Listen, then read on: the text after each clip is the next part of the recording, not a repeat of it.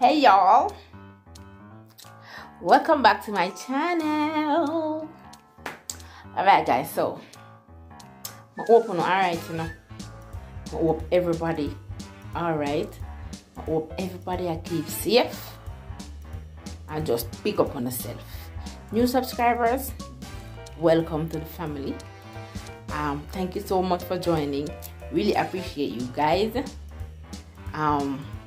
For this video, what I'm gonna do for you today is I'm gonna make a DIY ottoman / storage, and I just wanted to share with you. So if you like this video guys, please remember to hit that thumbs up button. Please hit that notification bell so you'll be notified every time I upload a video. Please comment down below. I appreciate those comments. And please subscribe to the channel guys. Please subscribe to the channel guys. Thank you so much. Alright, so I'm just gonna turn the camera around and show you guys all that we're gonna use for our DIY today. Alrighty, thank you so much. And please stay tuned, okay?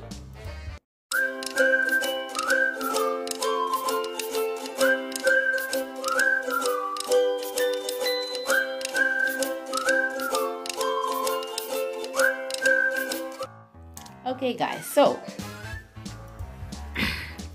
we are gonna use a bucket. So this is the bucket that we are going to use. It's an old bucket that I've had. Oh guys, it's gonna make me throw away button them. This is an old bucket that I've had for some time, and I decided to make something beautiful out of it. Well, at least me go try.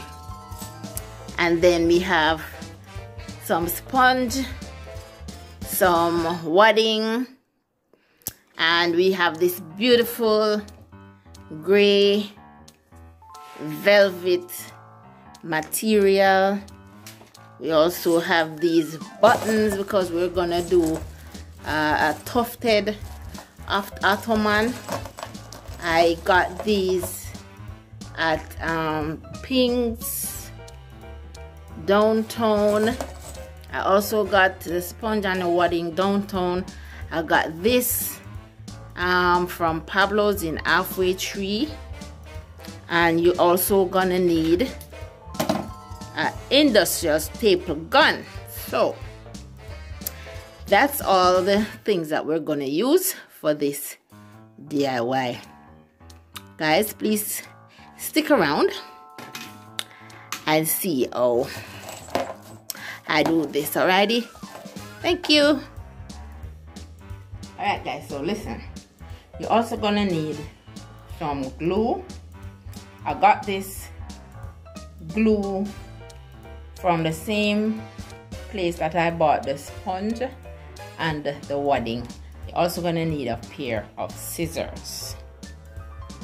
Okay guys, so first thing you need to do, you need to get this handle off this bucket, and then you need to pull out the sponge, place the bucket on it, and then we're gonna cut out the size of the sponge that we will be using.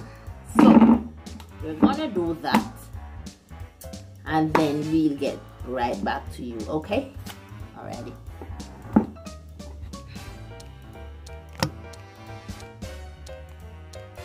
Alright guys, so the handle is out. This is what we used. This is an X-Acto knife, and what I did was just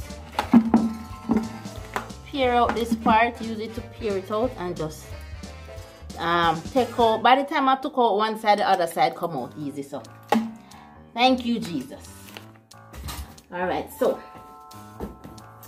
let's see if we can, everything else can go as easy as getting out that bucket handle. Alright guys, so we get the measurement. Right, so we're gonna cut will we cut straight? Like alright, slightly. Let us cut.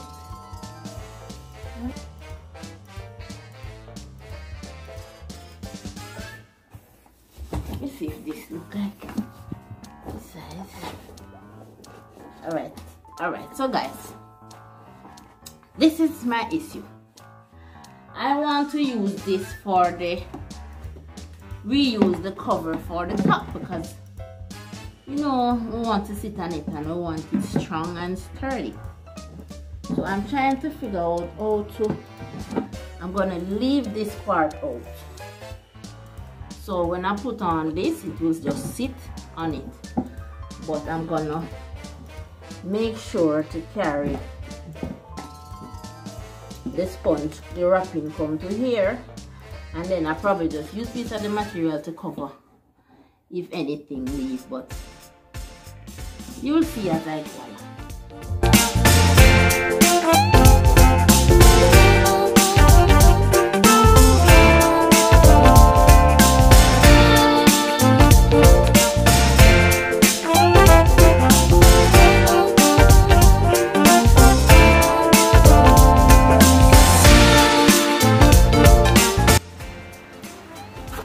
Okay guys, so for this part we're gonna use our glue gun. What we're gonna do is just add it to the bucket, and then we're gonna just put our sponge, put it down and press. We're gonna do that all the way around.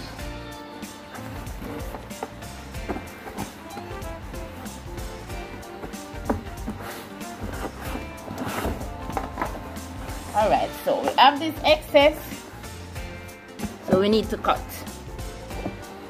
Let's do this.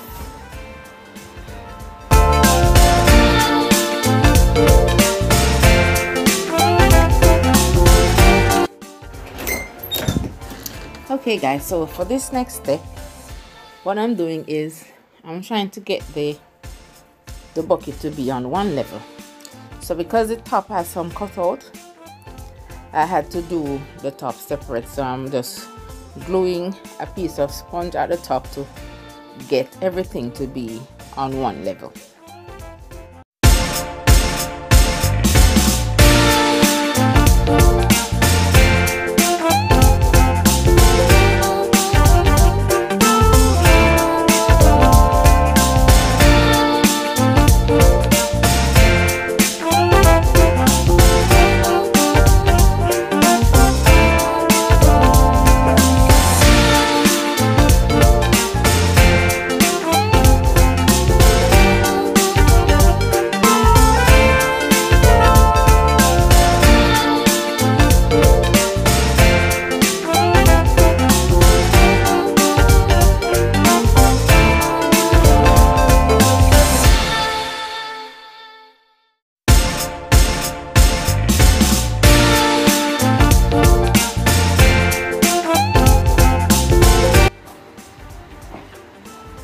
Alright y'all, so for this next part,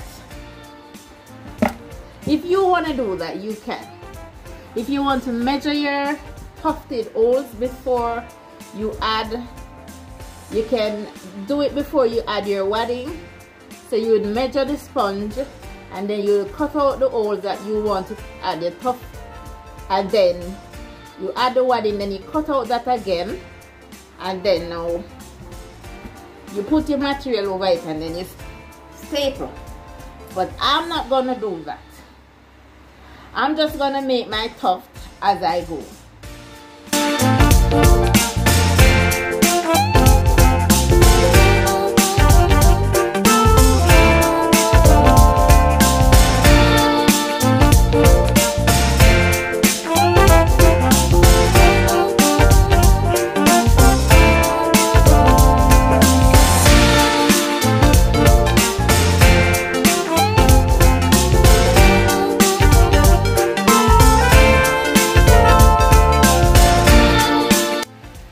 Alright guys, so I'm at the end And I want to just show you what I did to close, to join it together. So what I did was cut the cloth, the material down to size, and then I give it a fold it under, and then in the first staple that I did, I join it to that one, but I turn it the opposite way. So instead of turning the staple this way, I'm gonna turn the staple this way, so it would make a crisscross.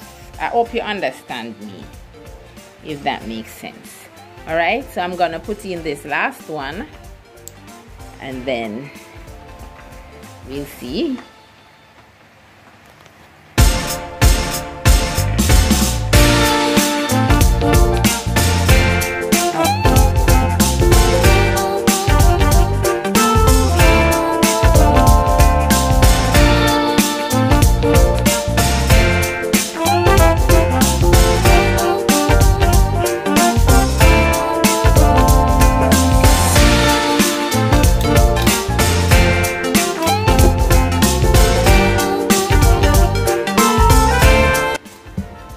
There we are. So this is the bottom. So we're going to fold our ends under, fold it in, and then we're going to staple.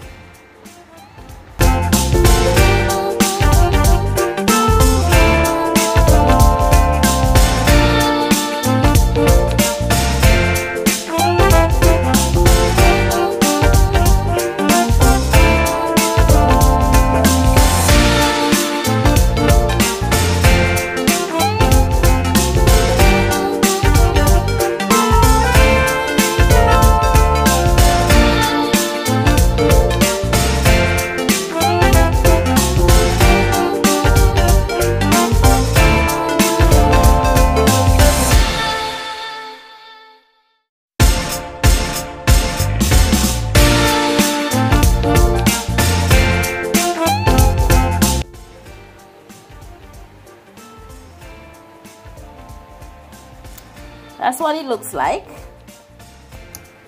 So guys, don't see, look all me as it. So it's not easy, but it is doable. Look at my hands, glue, all kind of crazy stuff, but we're getting there. All right, so for this bottom part, if you want, let me turn around the camera. For this side, I'm thinking that,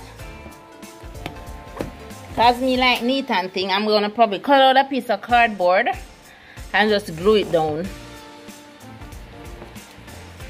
All right, look inside. As you can see, inside the staples are poking out, and because I want to store things in here, cushion cover, maybe an extra blanket or whatnot. So what I'm gonna do is I'm gonna use maybe an hammer or something to turn in the nail heads. All right, so soon come back. All right guys, so we have pushed down all of our nail heads, and you can see it is now safe to the touch. All right, so we're gonna close up this side, and basically what we're gonna do, the same thing as we did the bottom. We're just gonna fold it in and we're gonna staple it, but because the staple is going from inside out, it is fine because we have enough sponge to secure those. So that's what we finna do now, okay?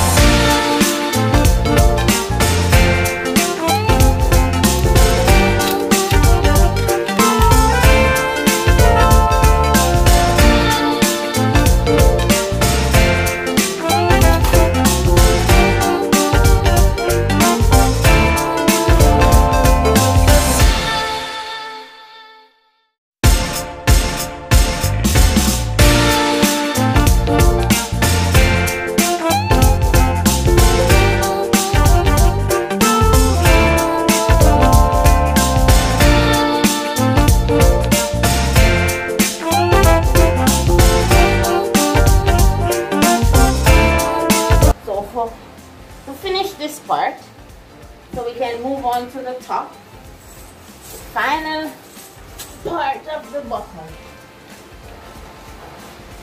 Yeah. This part, let me get you down low so you can see what I'm doing. So I'm gonna take these buttons, fingers crossed I have enough. I'm gonna take these buttons there. I'm gonna use my glue to glue them in there. So here we go. Fun part. It's time for the fun part.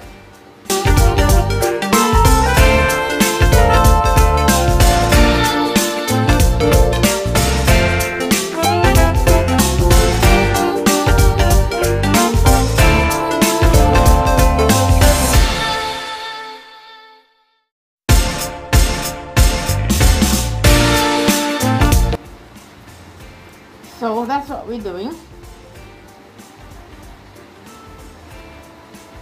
So let's finish this and come right back, okay? I think it is so pretty. What do you think? Wow.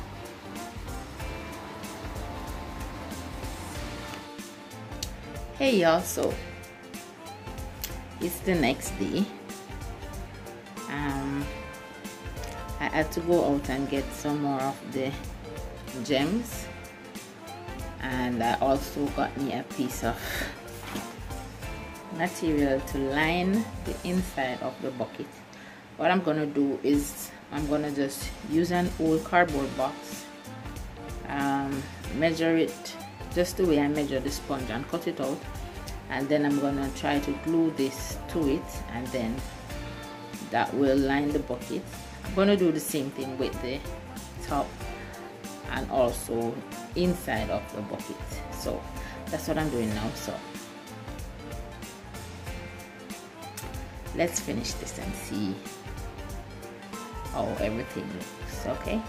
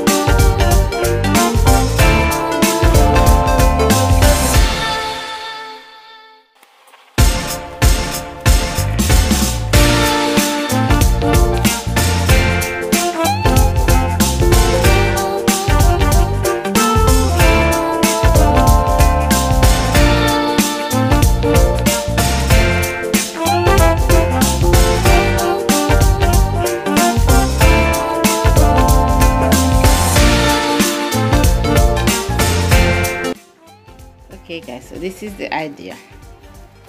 So I'm just gonna use my staple gun to staple this in the bucket, okay?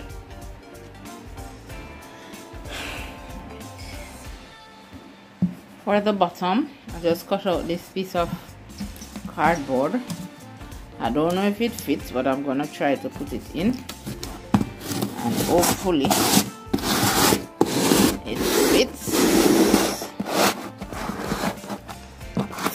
Looks like it want to cut down a little more, so I'm gonna cut it down a little more and then cover it with the same material here. Then that is gonna be it for this part, and then I'm gonna do the top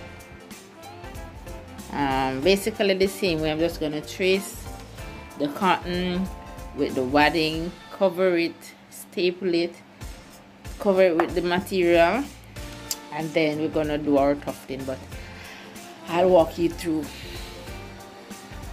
Guys, I really do hope you like this video, and I hope you enjoyed it. Hope you were inspired. We're gonna finish this, and then when you see it again, it will be all done. I want to thank you guys so much for watching this video, and until next time, walk good and stay blessed. Thank you.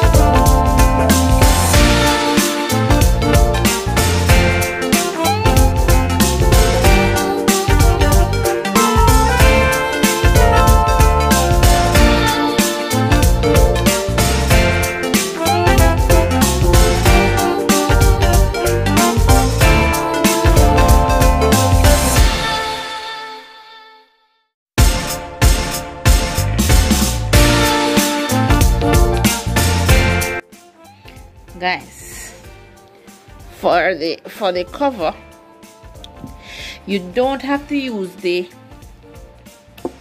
cover for the original cover for the bucket if you don't want to. You can use cardboard, and it would be much easier, and you could probably just store things in it, but you probably wouldn't be able to sit on it, but it would still look nice. But because I want to sit on my ottoman, I am using the cover. So I'm just gonna cover it now, do my tuft, add my buttons, and then I'm all done.